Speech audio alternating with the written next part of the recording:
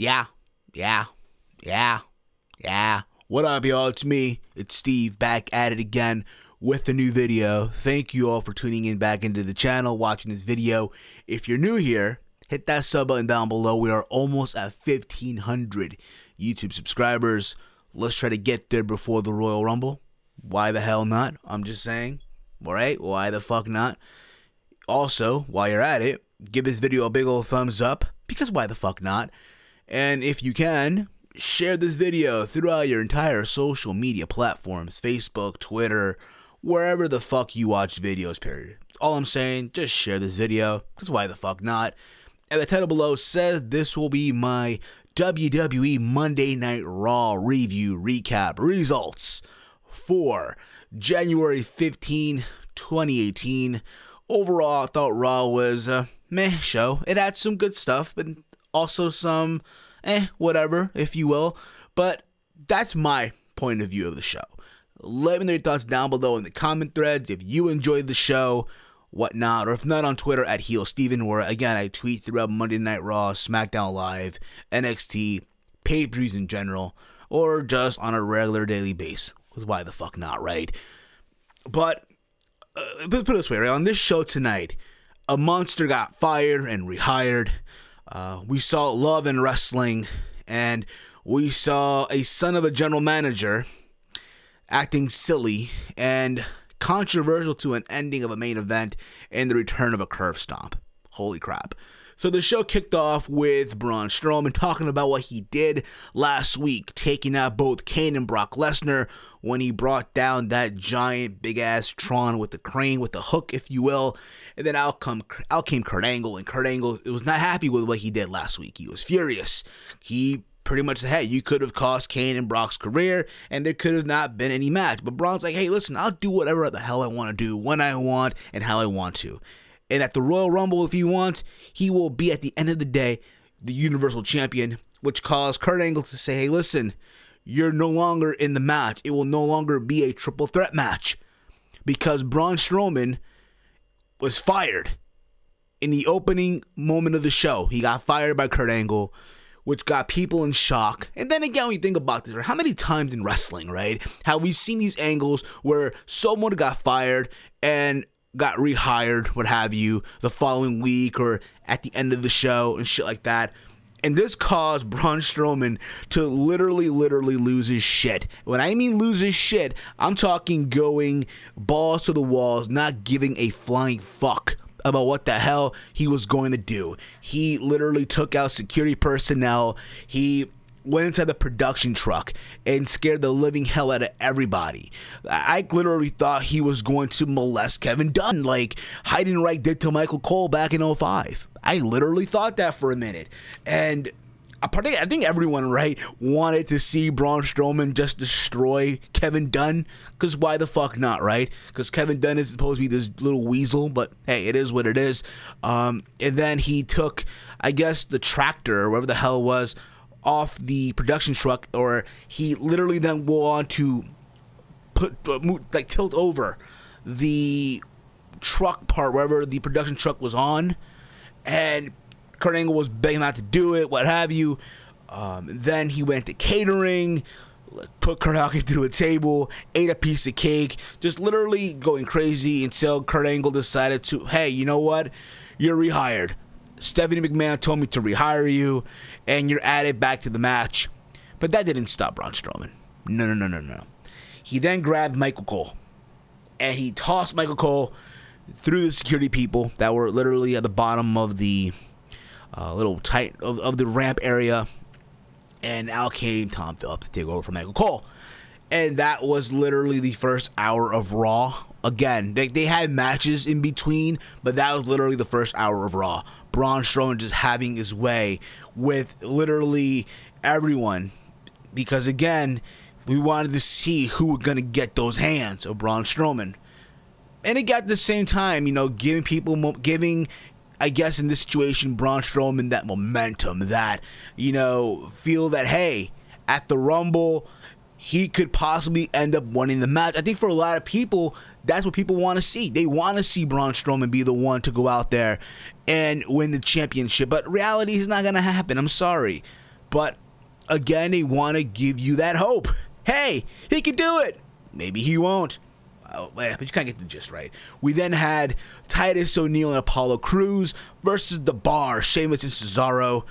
A rematch from last week because fuck it, why not? You remember last week when Apollo Crews and Titus O'Neil got that fluke win, right?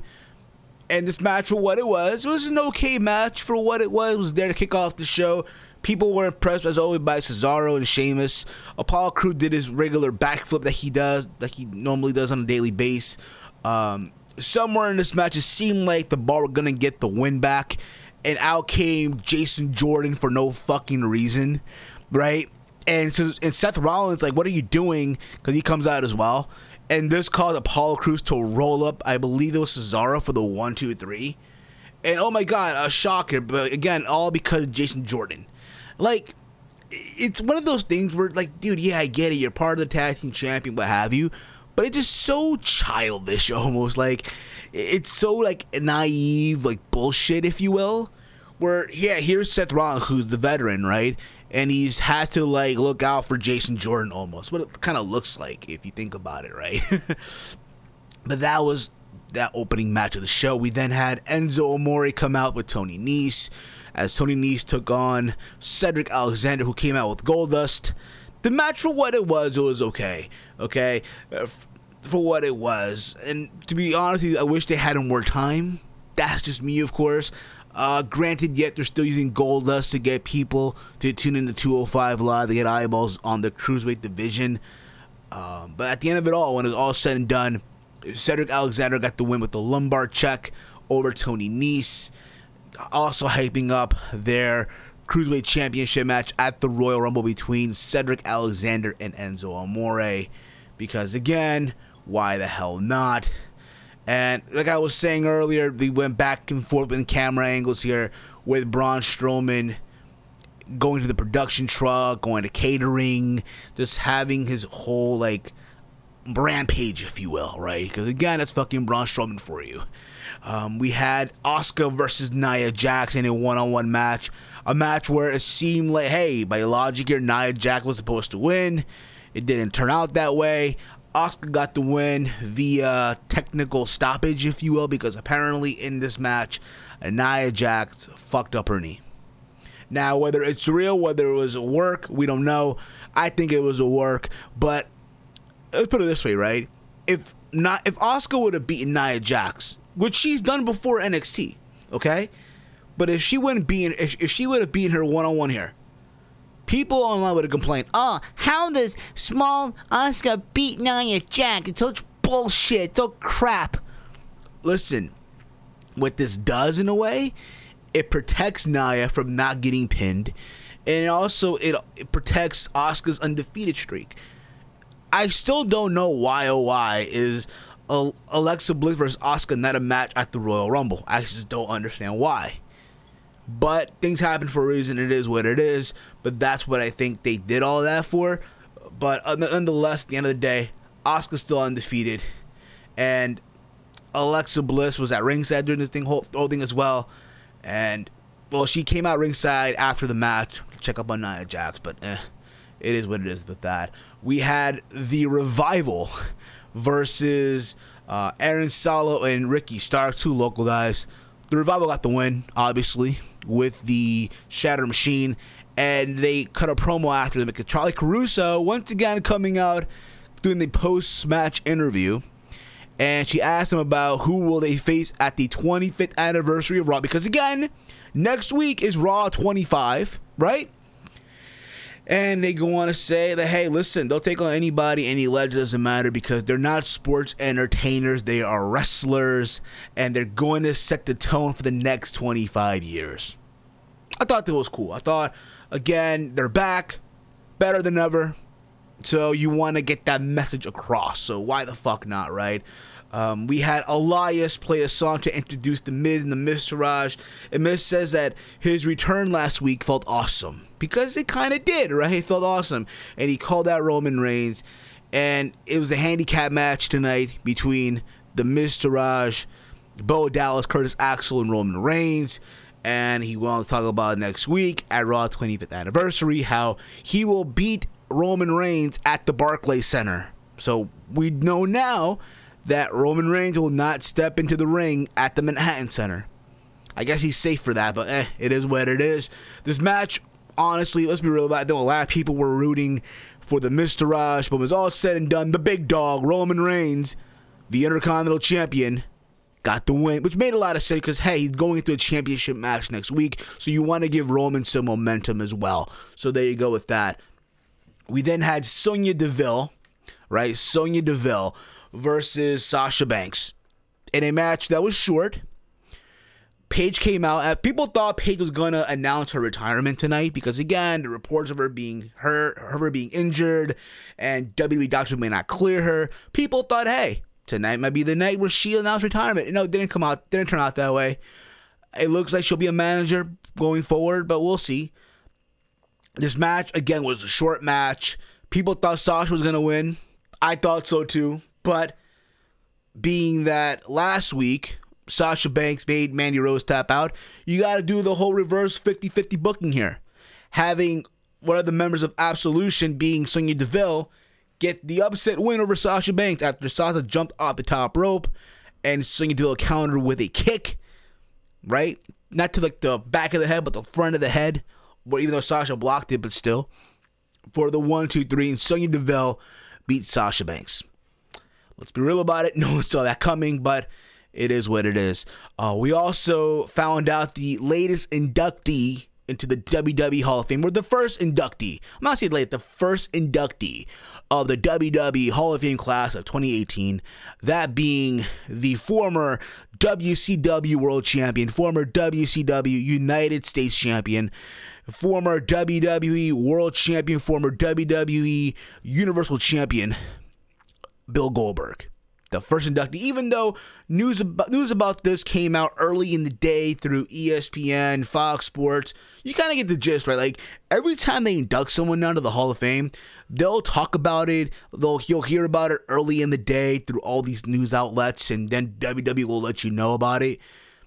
Listen, my take on Goldberg going in, listen, I'm not saying that he doesn't deserve it, because he does deserve to be put in the Hall of Fame. Absolutely.